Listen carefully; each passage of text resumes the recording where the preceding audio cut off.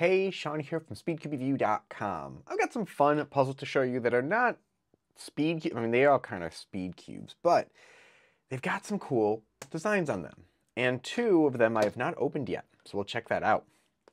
This is a music one. Now, this one took me a while to resolve because, as you can see, the colors don't match up. But it has to do with how the pieces are similar to each other. So, we have on one side, do, re, mi, fa, sol, la, ti, do. And the other side, same thing, which gave me a big headache trying to solve it because I had to swap a lot of those versions.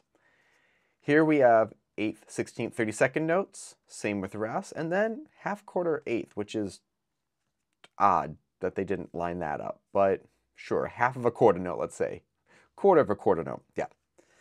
Treble, bass, alto, flat, sharp, natural, repeat, desegno, DS. Dotted half note, dotted quarter, dotted eighth are augmented, and 2/8 notes, triplets, quarter half, 16th it looks like, even though it's kind of in there, 8 16th, dotted 8 16th, dotted rhythm. Okay, whole, half, quarter, whole rest, half rest, quarter rest. This can be upside down and look kind of confusing. 4 2 1, 4 beats, 2 beats, 1 beat. There we go. And we're back to here. So that is that one. It turns fine. I mean, it's kind of set up like, I mean, it's got lines like, what was that, the MS3, where they basically took a guanlong and added some grooves to it. But I've got two new ones, and these are sent to me by a friend of mine, so thank you very much. These are amazing. For those who don't know, I am basically going to be leaving the music teaching profession and joining the math teaching profession. I'll still be doing music gigs. I'll still be probably teaching some private lessons, but I'm going to become a middle school, high school math teacher.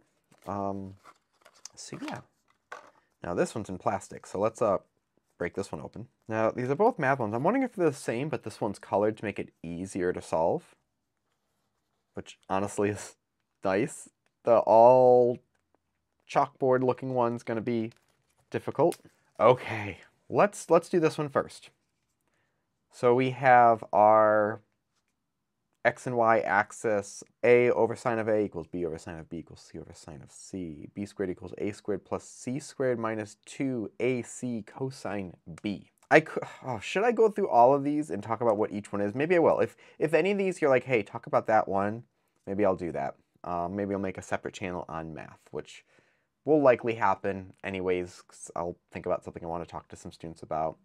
A squared plus b squared equals c squared. And we have a few different variations on that you can use.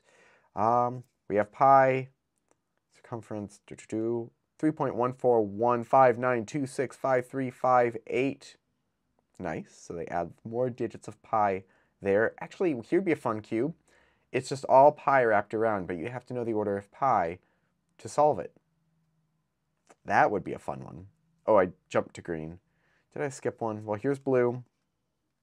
A squared minus b squared equals a plus b times a minus b.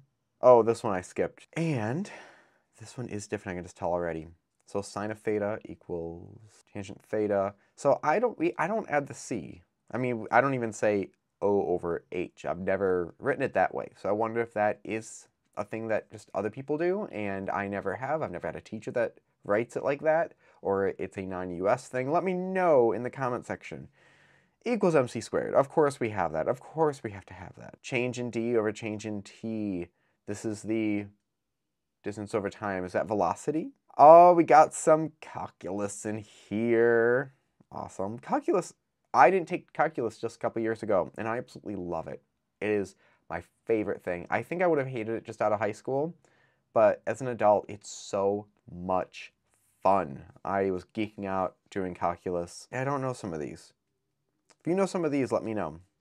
I mean, I should know. I'm going to be teaching it. Of course, c squared equals a squared plus b squared. So this one will be quite difficult, especially if I don't know the equations. So I'm going to have to learn these equations and then solve it like that, because, I mean, if I just move this, I mean, that's obviously not right. I mean, I could do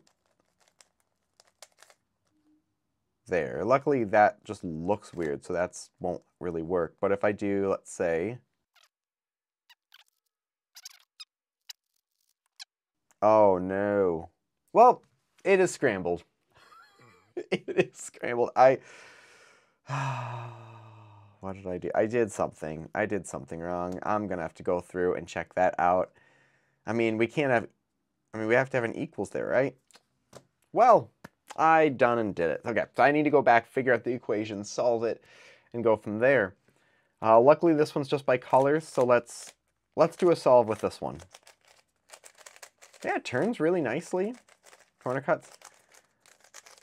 So let's do... Oh, I was going to look and solve the X and Y axis first, but I could just do colors. So we've got a bunch of weird colors. Let's do yellow on top, which means orange is on bottom. So we have light blue, dark blue, green, black. I'll change the center colors at the very end. So here, here, here, here. And then, oh, it's hurting my eyes. Then,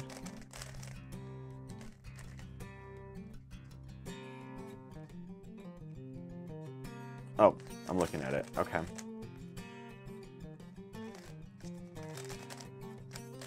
Nope.